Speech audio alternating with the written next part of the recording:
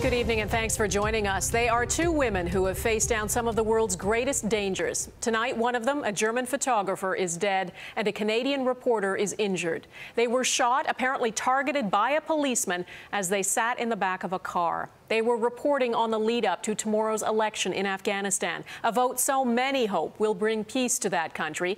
But as Stuart Greer reports, the recent spike in violence doesn't bode well.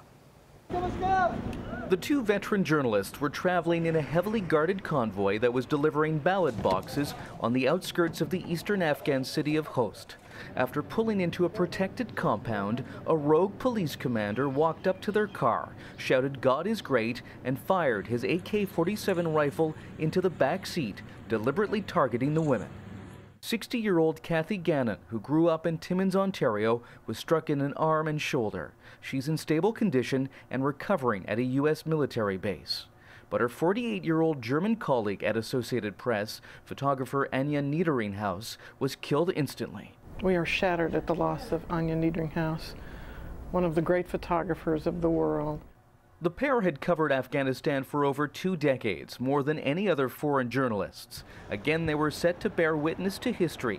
Tomorrow's crucial presidential election is the first since Canadian and other NATO forces have pulled out. There's no shortcuts to political development here. Gannon had spoken to Global News in the past about the huge challenges facing the region, and like Niederinghaus, was admired for her compassion and bravery.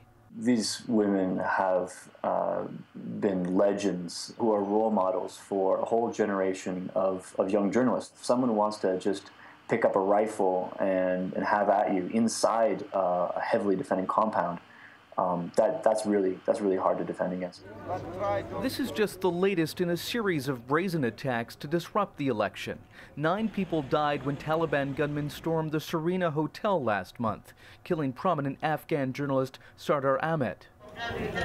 Despite the threat of violence, a huge number of Afghans, an estimated 12 million, have registered for tomorrow's vote.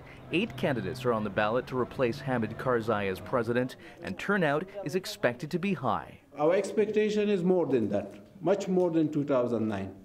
Perhaps that's because voters feel this election may count. After ruling for 12 years, President Karzai can't run again due to term limits. This may be the first time in Afghan history that power is peacefully handed over. Donna.